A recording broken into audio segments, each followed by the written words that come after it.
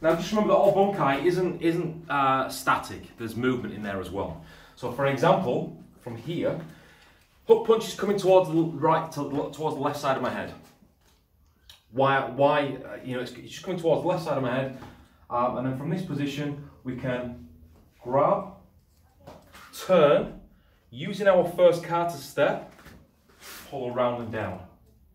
And there we have total control. And as he throws his hook punch again, we can just drop into a stance, we can drop into a Zen Kutsu, we can continue the path round, we can go wherever we want from that position. You might also see that kind of footwork in Karunfa maybe, where you go 1, 2, 3, similar kind of thing.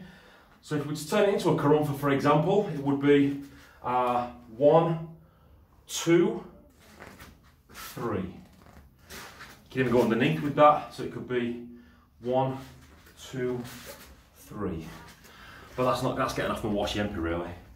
If it was this side, I'll do it this side for you. So from here, break the grip, we're controlling both arms. He's throwing his left, we're going to go with it and around. And then as he continues to throw, we'll just apply pressure and he will eventually go with me. Okay? So there's one with a bit of footwork involved as well for you.